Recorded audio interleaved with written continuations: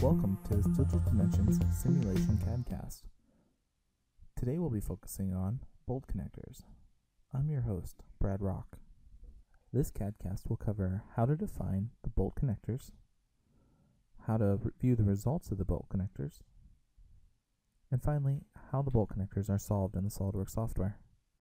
Let's begin by reviewing the prereqs for utilizing the bolt connectors in SolidWorks Simulation. Best practice for use of bolt connectors is to identify the faces which are likely to press against each other. These faces will then typically have a no penetration contact set defined between them. We will begin by reviewing the process of creating the no penetration contact set. This model is composed of two blocks. The blue block is resting on top of the teal block. To begin, we'll explode this assembly, and in the exploded state we'll have easier access to the top portion of the lower block and the bottom portion of the upper block. This will allow me to easily select the faces to define the no penetration contact set. The no penetration contact set can be accessed by right-clicking on the contact sets within the Simulation Feature Manager and selecting the option for contact set. Notice the default contact set is set at no penetration. Once the faces have been selected, selecting the green check mark will create the contact set. I can then proceed by collapsing the model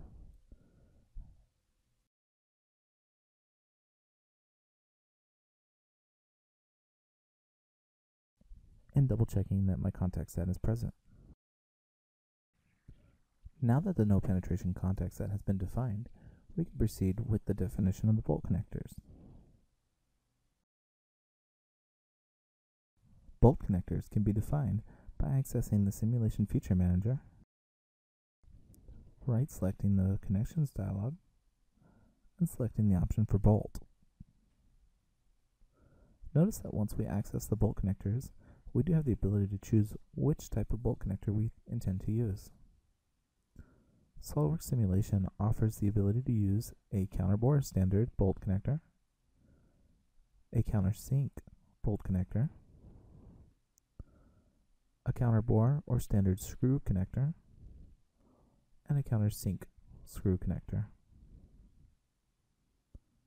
SolidWorks Simulation also offers an additional feature called foundation bolt. The foundation bolt is actually utilized as a fixture. We begin defining a bolt connector by using the top selection box and selecting the top edge of a cylindrical face.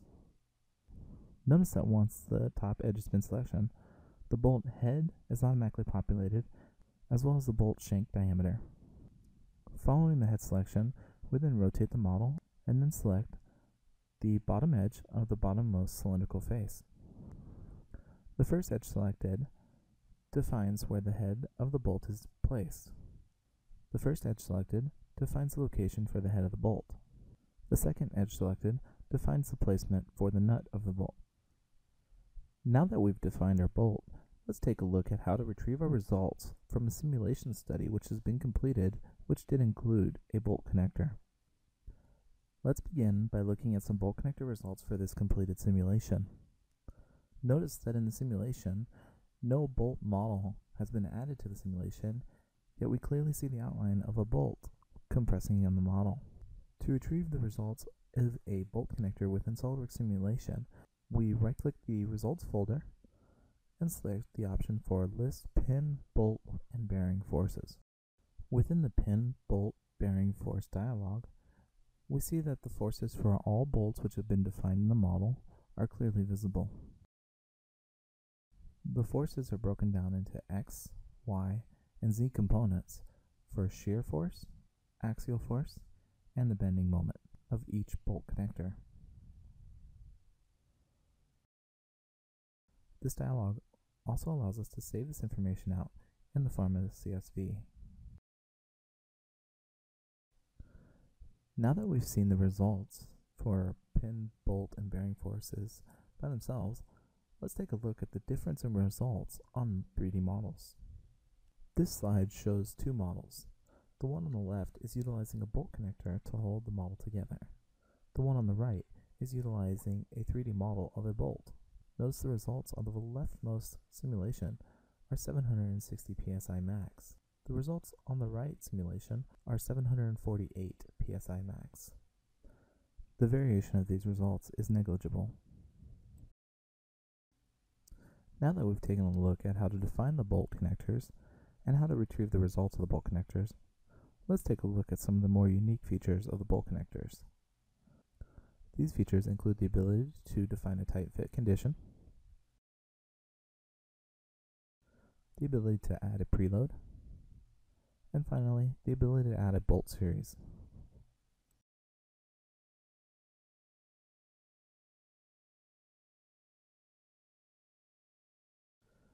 To begin a review of these more unique features within the SolidWorks bolt connectors, let's take a look at preload.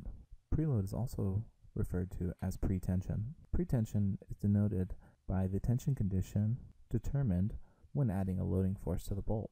When preload is defined in a bolt connector, it's important to note that a second cycle will occur within the solver to account for the load condition.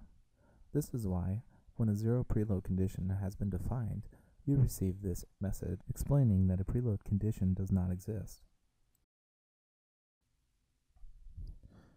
And now moving forward, let's take a look at one of the other conditions known as preload.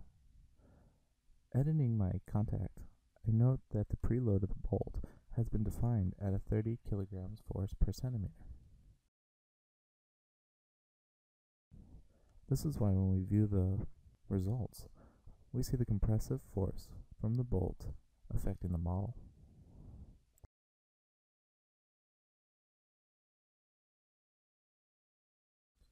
And now, moving forward, let's take a look at one of the other conditions. Within the SolidWorks options, we also have the ability to define a tight fit condition. Each bolt is defined as either loose fit or tight fit. For loose fit, the bolts are modeled with only end caps and a rigid contact set between each cap. For the tight fit bolt, rigid caps are applied on each end of the model. Rigid connectors are defined between the tetrahedrals of the cylindrical faces. To better understand the rigid connections in the tight fit condition, please see the attached model. The teal triangles represent the rigid connectors, where the yellow rectangles represent the shank or the threaded portion of your bolt. To interrogate the different results between the tight fit and loose fit conditions, I prepared the following two simulation studies. The loose fit study has the bolt connector as no tight fit condition defined. Notice that the upper portion of the model, we see a clear deviation from the normal linear cylindrical face. In the tight fit model, when we view the results, we see that the stress propagation is at the interface between the two parts, and looking at the deformed results, we still see a linear cross-section in the cylindrical face.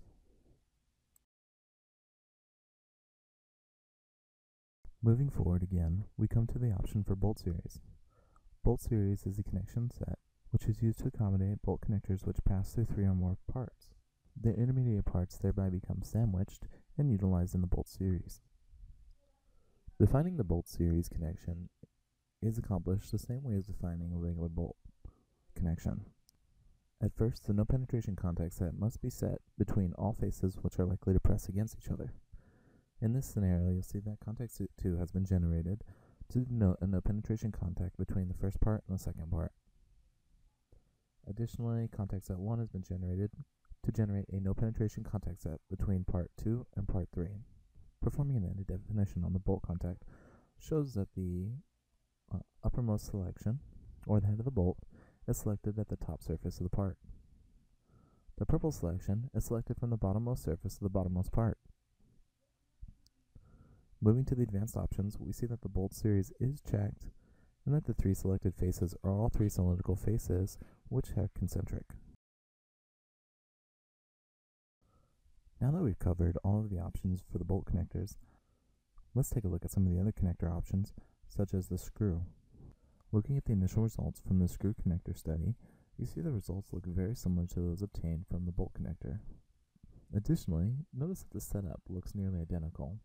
The no penetration contact sets are still defined between each of the three parts. When performing an edit definition on the screw connector, Note that the upper selection is still the head of the screw and is selected at the top uppermost model. The second selection is now asking you to select a threaded face. The threaded face is going to be a concentric cylindrical face. Also notice that many of the options available in the bolt connectors, such as the tight fit condition and the preload conditions, are available within the screw connector. Finally, notice that with this three-part assembly, we did utilize the bolt series to select the sandwiched part. The final bolt connector we're going to cover today will be the foundation bolt. In order to define a foundation bolt, a virtual wall must first be designated. The virtual wall is then utilized during the creation of the foundation bolt as the location at which the foundation bolt is secured to.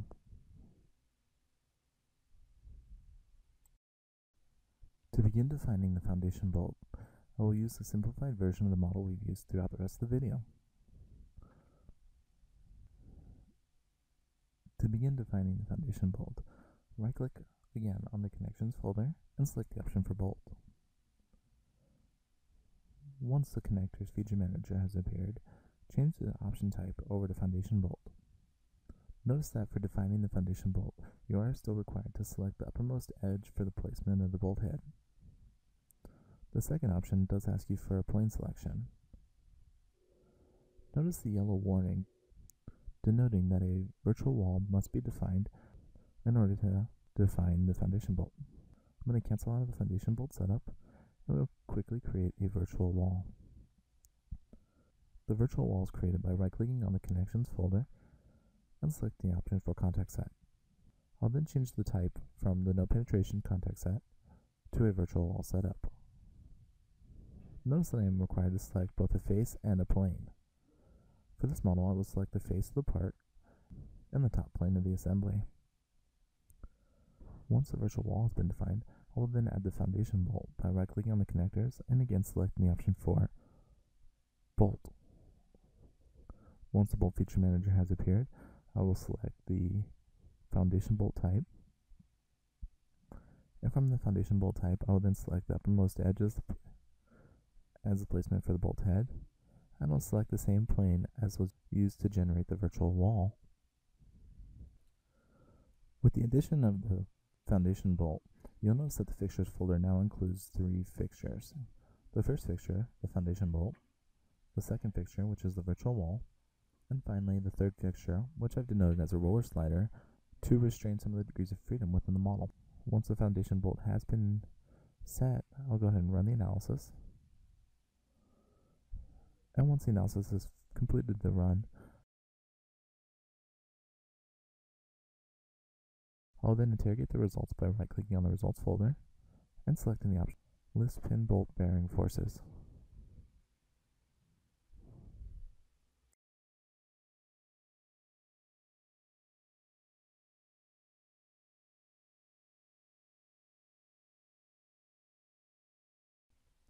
Now finally, we will review the 3 steps to solving the bolt connectors in SolidWorks Simulation. The first step in solving a bolt connector within SolidWorks Simulation is to calculate the tensile stress. The second step involves calculating the bending load ratio and the shear load ratio from the bending and shear load data calculated during the analysis. The final step in calculating bolt connector results is to calculate the axial load ratio. The axial load ratio is derived from the equation shown below. Thank you for watching this DDi CADcast. Please visit us at www.ddicad.com.